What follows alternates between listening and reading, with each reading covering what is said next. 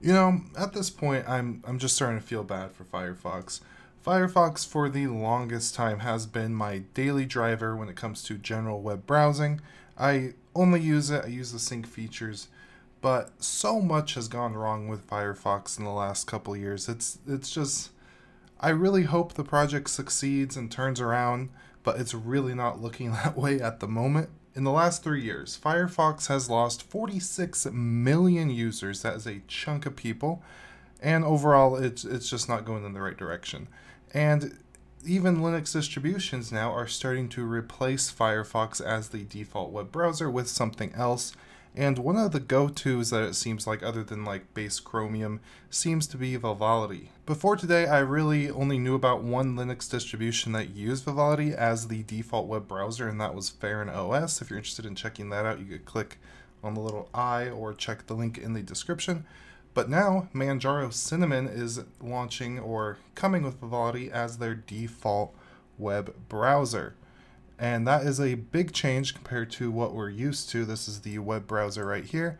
I have Manjaro Cinnamon loaded up in a virtual machine, so in this video we're going to be checking out the web browser. And the thing is, Manjaro is a very popular Linux distribution. Of all the Arch-based Linux distros, it's definitely up there in terms of overall popularity. And they haven't done this on any of their official releases yet. This is their Cinnamon edition, so it's technically a community release.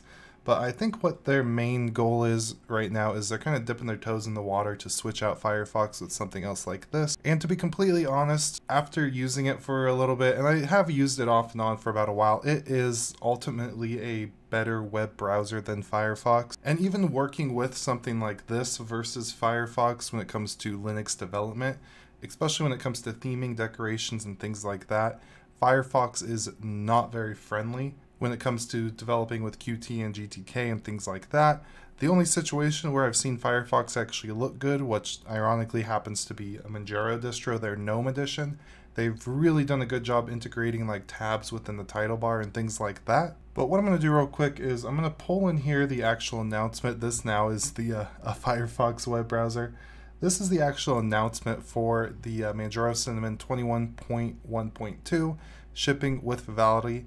And there's a link on their actual website as well. If I open that up, you can see it announced here, Vivaldi plus Manjaro. And this web browser has done really good integrating well within the Linux ecosystem. There's good themes, good privacy support, there's built-in ad blocking. And really there's a ton of different customizations and tools within this web browser. And you can see here on the announcement page them going over some of these things, such as the media focusing, the little side panel, mobile websites, the synchronization, the huge amount of options when it comes to the tabs. The theming and themes are beautiful. I think the default red is really ugly, which we'll check that out in just a sec. But you can see they have a new Manjaro Cinnamon theme that's built into that. And overall, just the settings that you have are absolutely endless. So if I go ahead and let's get rid of this real quick. So let's slide this out and up and over. This is the web browser. So it says, how much Vivaldi do you want? We have classic, essentials, or fully loaded. So the classic, the only thing that this includes is mail, calendar, and feeds, which so built-in mail clients and things like that. Or if you just do essentials, it removes panels, status bar, and fast forward or rewind. For this, let's go fully loaded so we could check everything out here and continue. So right now, import other applications or files. I haven't really done anything, and it's the only web browser. Here, this is nice. It lets you select if you want to block ads out of the gate. I don't use an ad blocker because it would be moderately hypocritical for me, because my main job involves, or how I get paid primarily, is by Google AdSense, so I don't like to block ads on YouTube because then I'm taking away from other content creators. So personally, I never turn on an ad blocker. But what's cool about this is if you're on a website that's absolutely ruined because of the advertisements, you could go up here and change this really easily by just content blocker manage settings. If I go continue here and click that again, actually go to manage settings, you can see it opens up a page here. You can set exemptions. So for example, if I wanted to block all ads, I could add a exemption for YouTube, which is something I'm probably going to end up doing. That's just one of the options, and we'll go more into that in just a little bit. Right here, we have the theming. We have the use system operating theme, which is what it's doing. If I deselect that and click this, for example, this is that traditional red theme that I really do not like. So I'm going to go ahead and use my operating system theme and continue here. It's going to allow me to select my tab positioning. So let's just stick with top. That's what we're all used to. So continue. And they have some tools. So we have the notes, web panels, and tab tiling. So within this web browser, you can actually tile your tabs like you would in kind of a tiling window manager. But what I think is really cool is this web panels. So if I go over here, this is going to give me a tutorial on how to use that and where it is, how to access it, and things like that. But it's just over here. You can see right now the default is a Wikipedia one. So if I go to the Wikipedia tab, it's going to open up Wikipedia in this mobile browser friendly format. And I can easily add one. So I want to add a web panel. Let's say we wanted to add just Twitter. So we could go ahead and add that. And now it's going to open up the mobile version of Twitter. And I could adjust this here as I see fit. So then I could be doing something over here and with a click of a button open up Twitter on the side and be able to interact with that and do other things at the same time. Overall, it's awesome. Additionally, you saw right here they have notes, which is this button right here.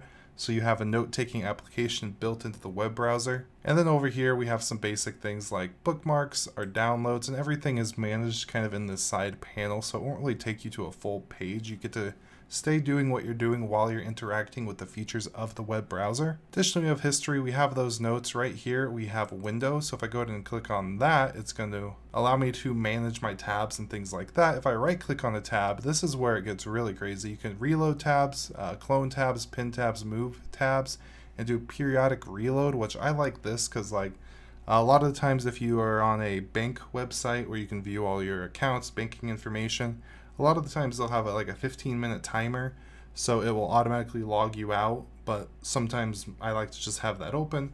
So do like a 5-minute periodic reload will keep that account open and active, so that's something that is awesome. And you have a lot more options like mute tab, bookmark tab, hibernate, close, customize, bunch of different things here. And that's the primary features for that. If I go to a web page, down here on the bottom, we can see we have a little picture, which so I can capture the entire page as a screenshot. And you have options here, so full page, just a selection. You can save it as a PNG, JPEG, copy to clipboard, tons of different options. And being that this is a Chromium-based web browser, you can share profiles between different Chromium-based web browsers such as Edge, Google Chrome itself, and of course you can use all the different Chrome extensions on this, which there is a huge opportunities when it comes to what you can actually do with this with those Chrome extensions. So if I did this tiling and I did like tile horizontally, for example, you can see I have my bottom page here. And then this is what was open, so I could finish that up. And then I have all these, so then I could go to a website, for example. I don't really want to go to any of these. Let's go to Manjaro, the Manjaro form. And then you have that tiling web browser within one web browser. If I go up here with this tabbing thing, I could drag it around to change it. Honestly, I don't know all the functionalities and use cases of this. I haven't used this too much, but it's going to be fun to actually learn how to use this. You can see up here if I switch in between the tabs, it's changing what's selected. So if I want to close one of these out, I can just close out this Manjaro Linux and it's going to bring this open. So then we can kind of check what's new, and it's going to talk about on this website the tab stacking, playing, ultra cool command chains, roll your commands, things like that. There's really, if I went over everything that this web browser can do, this would be a 30-40 minute video. But what we are going to do real quick is jump into the settings. So if we go down here, we have a little gear icon. One thing I didn't bring up is over here, you can actually hide the panel. Right here we have take a break, so this will basically pause all your media. You could tap that, go do something else, set a keyboard shortcut for that. So that's awesome. So if you have like other tabs with like YouTube videos playing in the background for music, do a little command shortcut and it will pause everything in your web browser. Additionally, you have the syncing functionality, and then over here you have your mail client. I'm not going to get into the mail client, but I'm really excited to actually check that out and connect my mail to it and see how good it is. But what's real crazy here is settings. I'm going to zoom in actually real quick. Let's try to properly do this without screwing up the scaling too bad. So right about there, close enough. Over here we have general, so there's all the basic general settings you'd expect in a web browser, and a heck of a lot more. So we have your default web browser, your startup page, all that. Under appearance here, you can customize every single aspect of your web browser, where everything is, where all the buttons are. Under themes, we saw we had that Manjaro Cinnamon, but you have others to choose from here. So for example, if I bring this so you guys can kind of see the themes change, we have our dark, we have our human, and this one's is kind of more of like an Ubuntu type theme, so this is something I might use over on that. We have hot pink here, and you could change your background to what the default background is. And there's all kinds of categories, so custom, you can add your own picture obviously, but we have animals, shapes, all kinds of things. You could really get into everything, the color adjustment, the opacity, everything. You have your start page customization, your tabs, your actual panel settings, what is and is not enabled, what your address bar can do, your bookmarks, your quick commands. There is just a whole heck of a lot of things that you can do.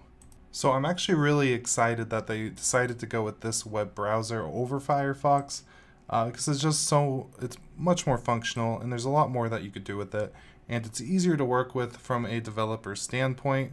Everything is very readable. For example, if you use Firefox themes, it's really a hit or miss on if it's actually going to look good or not.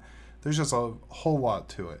And this is, like I said, shipping on Manjaro Cinnamon, and that's what we're in right now. Cinnamon is a wonderful desktop environment. You probably know Cinnamon is the desktop environment that's built for Linux Mint. And you can see it's using just about 900 megabytes of RAM, and that's after having Vivaldi opened up for a little bit and closing it. So it seems to be less system or resource intensive than Firefox, so that is nice. I know on my primary system, Firefox uses a whole heck of a lot of RAM. So that's basically the gist of this video. I do hope you all enjoyed it. Vivaldi, it may ship on these two Linux distributions right now, but you can install it on just about anything in the world. It's definitely worth checking out, especially if you're somebody who's using something like Firefox, Chrome, Edge, or even Brave. I'm not really a fan of Brave, kind of for the reasons I talked about earlier, but in my opinion, Brave is even worse because they'll still run ads on pages and basically skim money from content creators.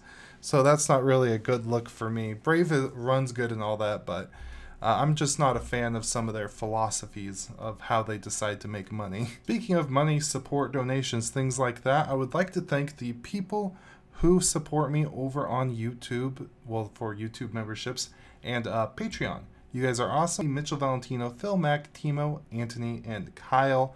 You guys are some of the top tier Patreon supporters, and I do thank you all very much for that. I would also like to thank all the other Techie and Techie Plus members. Everybody's support is truly humbling. I do thank you all so much for that. With all that said, if you're interested in trying out this web browser or Manjaro Cinnamon, the links will be down in the description below. With all of that said, I desperately hope you all have a beautiful day, and goodbye.